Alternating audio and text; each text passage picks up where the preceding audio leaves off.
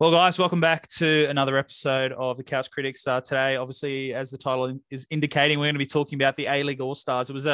Wasn't too long ago. Myself, I attended. Samuel didn't. You watched it on from home like the loser you are. Wasn't willing to fork out $50 for nosebleed tickets like I did, as you might have seen in my matchday vlog video.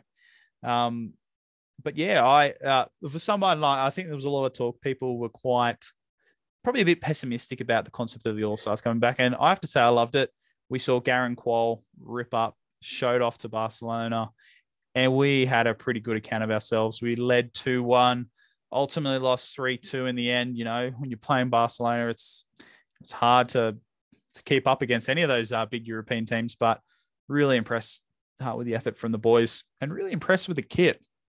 You know, I think it was a banging kit, especially the goalkeeper or the away kit, the black and the training kit was very nice. So Ultra Football, if you haven't done it already, release the kit for us, you cowards.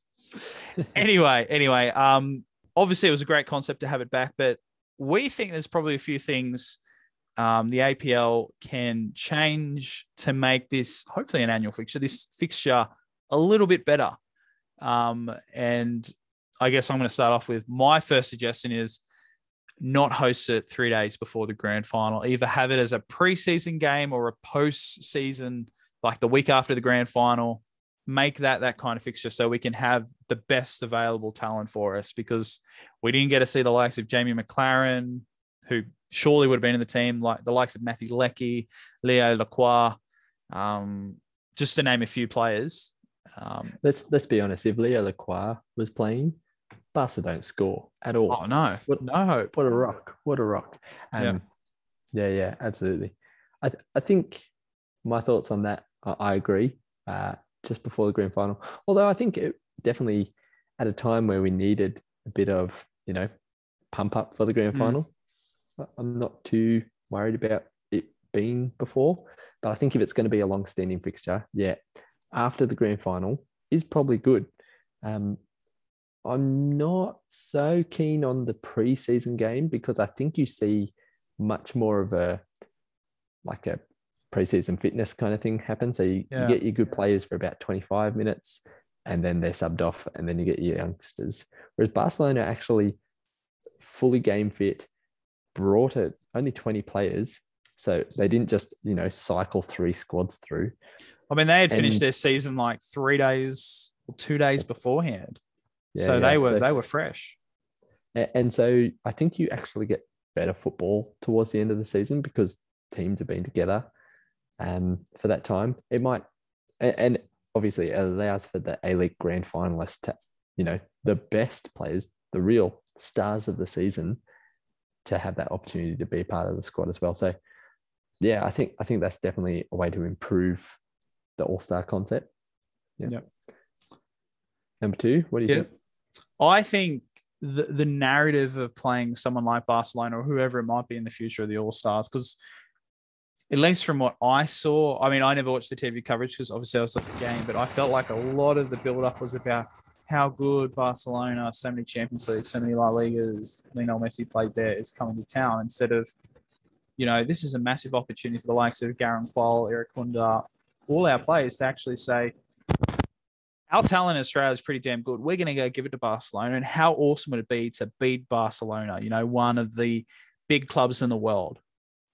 And I felt like that wasn't really latched on. I think it was more like kissing ass to Barcelona, which, is exactly what they did when Man United and Juventus came all those years ago. So for me, that's probably what I thought. What did you think of the coverage, Simon? Because you would have watched it. Yeah, look, I think you're right there. I think a lot of it was based on Barcelona, which, look, they are one of the world's biggest clubs. I think it's right to pay some attention to who you're playing and to bring them up to say how good it is that they're here. Yeah. But I think you're right. It's on Australian television. It's a chance to, particularly, I think the big thing is the narrative around the A-League at the moment, particularly from your Euro snob kind of culture, or your just general, like if I was talking to someone who didn't know anything about Aussie football, they'd go, oh yeah, but the A-League's not that good quality. And I think that's just the thing that we've kind of reinforced with this Barcelona match. oh yeah, the A-League's not that good, but how cool that Barca came. Actually, let's turn that and actually start talking positively about our league. We've got some really quality players. We've got some great young players coming through. Anthony Caceres, skill-wise, and Jay O'Shea, they're actually matching it with the Barcelona midfield. They will find it hard. Danny Alves hacked Milos Ninkovic because Ninko kind of did a move on him. We've got quality players here. I think that's an unfair comparison. Garan Quol, I think, was the one exception in the coverage. He came on, and all of a sudden, he actually got the commentators praising him and talking about how good he was and his opportunity. And we actually have players like that. We had decent players on the pitch. And so I think it's about flipping that narrative. Instead of talking our league down, oh yeah, but it's not as good. Actually saying, our players are fantastic and they can match it with the best. They can, get 2-1 up against Barcelona. Yeah. We've got players who can do this and putting that so that the average Aussie actually goes, oh, the A-League's all right. Oh, our Aussie players, we've got a chance. Of course, it would help if our national team was maybe performing a little bit better at the moment as well. But yeah, I think you're right. As long as it stays, Europe's where the awesome players are, and little A-League, we have our fun. We'll never actually get those casuals to respect the league that we've got and the players who work really hard and are fantastic footballers who would run rings around every single one of them on a Saturday at park football. Like, we're not talking about these guys who just happen to get picked for Sydney FC and Wanderers. And no, these are legitimate footballers who are good at what they do and they need respecting. I think we don't respect our footballers enough. Yeah. And, if any of these people just watch the season, any game, they can realize, these are really competitive games. They're really good plays. I mean, people surprised at Garan Quol, none of us are particularly surprised. We're more excited that he got his opportunity to show the world how good he is, because we know the quality of him and Urakunde and all the other guys that played for the All-Stars. Well, most of them, we know how good they are, and yeah, I've read a few stories on Twitter, and it seems like, some people have been like, oh, wow, like these guys play every week. Wow, maybe we should, go watch it.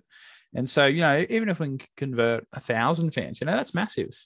And think about the last time when the All-Stars were here, when Man United came over for the first All-Stars. That was the time when also Liverpool came over. The next year we had Juventus for the It was a real boom time for football in the country. And did we pick up a massive supporter base from these All-Stars games going to the A-League? You can never tell, but it was just a good time. It was a good buzz. It was great feel across Australian football. These big clubs coming over, the A-League's doing fantastically. It was just a great time. And if we can just get back to that, where the A-League's doing great, we get to see all these big clubs coming out from Europe. That's great. And we don't hate European clubs. We like football. We like watching European football. And it's just the snobs who think, I just want to watch, the good teams in Europe. Yeah. So what? There's plenty of Man United fans, and it's like, well, you want to go support the best teams. What are you doing watching those games?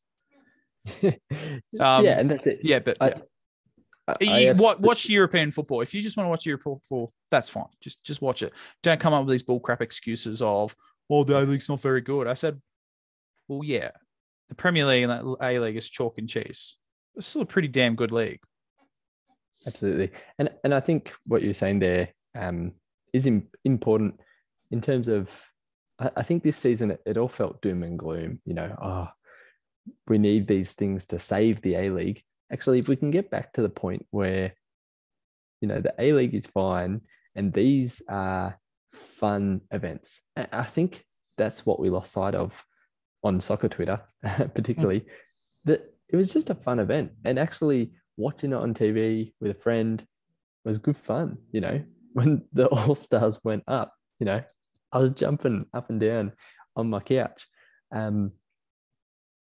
It's great to have footballing teams come to Australia because it's a great holiday destination.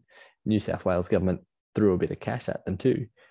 But if we can build it up as a fun event to finish off the season or start off the season and kick off the A-League, I think they're fine in that capacity. I actually don't have a problem with them as long as they don't take away attention.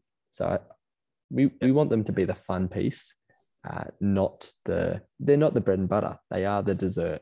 So, I think when we can get the A-League back to just a regular season, not COVID affected, get the crowds back, stop over policing active support, and the league can actually start to grow momentum again, then these things like an all-stars match, and hopefully we can get some great teams like Real Madrid or Inter Milan or these kind of guys. Then they become a fun event that actually all of Australian football supporters can get behind, whether you're a European football lover or you're an average A-League fan, or you just like the Socceroos, or actually you just play soccer on a Saturday and you wanted to check out a game. I think that's when these games work best. I think the last thing I just want to say, unless there's anything else you want to say in terms of how we could change the All-Star concept, is take games to Brisbane or take games to Melbourne or Adelaide or Perth. I think Sydney's hosted all the games in the All-Stars history, but let's share it around. Like, let's share this concept around all of Australia, maybe New Zealand, or maybe just Australia. Absolutely. Suncorp, I don't know about Optus Stadium. I'm not a big fan of the round stadiums. The MCG, we don't really have something in between. We don't really have something rectangle in Victoria bigger than Amy Park, which is a bit disappointing. But if we could get these games around, let the rest of the world, I think it would really work in Melbourne. And we've seen other kind of friendlies get taken other places. Olympic Stadium, unfortunately, seems to be the biggest rectangle that we can kind of get a team into. And I think the Sydney government actually is just quite good at selling itself and getting these teams over. So I think that was the big push. Less so APL, and actually New South Wales government saying, let's sell Sydney.